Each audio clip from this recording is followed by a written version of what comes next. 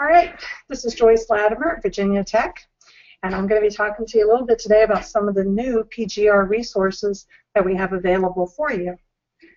First of all, I know a lot of you still like print resources, so we still have a print PGR guide, and this is published as an insert in Grower Talks.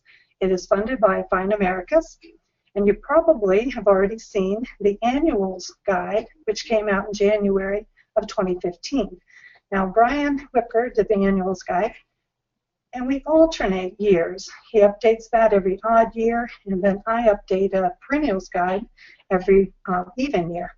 So you can download the PDF of either of these guides at the e-GRO website, and soon they will be coming to the Fine Americas website as well.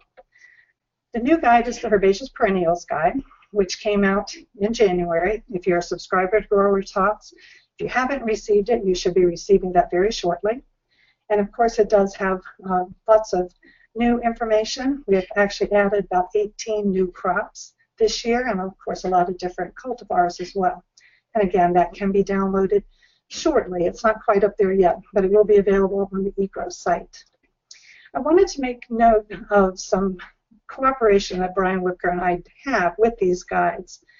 There are a couple of things that we update annually so that you get the newest information every time the guide is printed. And one of those is just the details on the available plant growth regulators.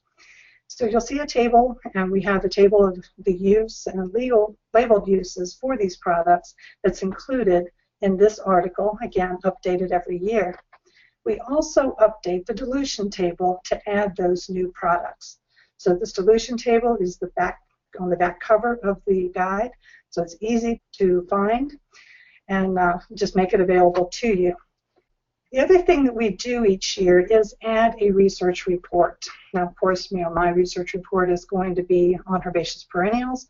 Brian is going to be on research he's done with annuals. So this year, research article is actually on maximizing the efficacy of cholate in the greenhouse, and it's not just on using foliar applications, but also giving you more information on the trench work that we have done with cholate. And that label amendment is in the process of being submitted. They expect it actually to be submitted in the next week or so to EPA. So hopefully sometime this year we'll actually be able to report to you that the drenches are legal uses of cholate in the greenhouse. New in our guide this year is a one-page PGR use tip guide. And this is in the next to the last page in the guide, so you can always find it easily. This year, Brian did a cholate use tip, which again is just one page, everything you need to know to use the product effectively and safely, both in terms of your own safety and the plant safety. So watch for this as we update this and add a new tip guide every year to our PGR guide. And of course, all of our guides are updated with the newest rate and application information. So as cholate drenches become legal labeling, you'll see more of that included in these guides as well. And any other type of change in labeling can increase what we add to the guide in terms of application information. I know a lot of you also prefer online PGR resources. So I wanted to point out a few things that are on the e-GRO website. New this year, we have added the e-GRO mobile advisors for PGRs. So on the main e-GRO page, if you will click anywhere on this bar that's circled in red, it will take you to our mobile advisor tools. Now, the disease and insect advisors have been around for a while.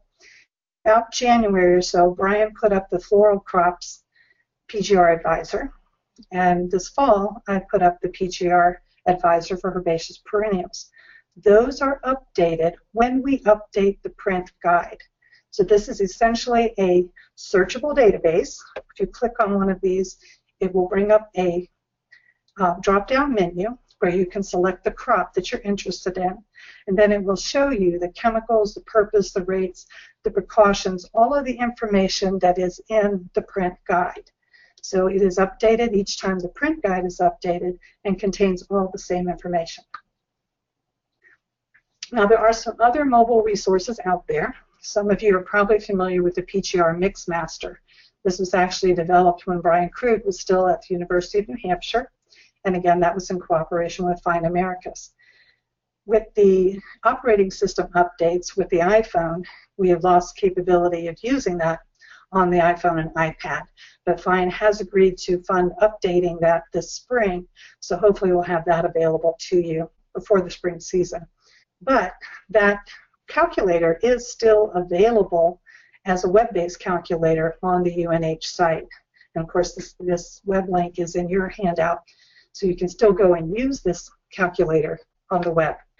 OHP also has a plant growth regulator calculator, and it was also iPhone-based, and they suffered from the same issues that the Mixmaster did with the iPhone updates. My understanding is that they're going to be working on upgrading that this summer as well. So those are a couple of mobile resources for you. Now, what if you're a beginner, or if you just really want more basic information?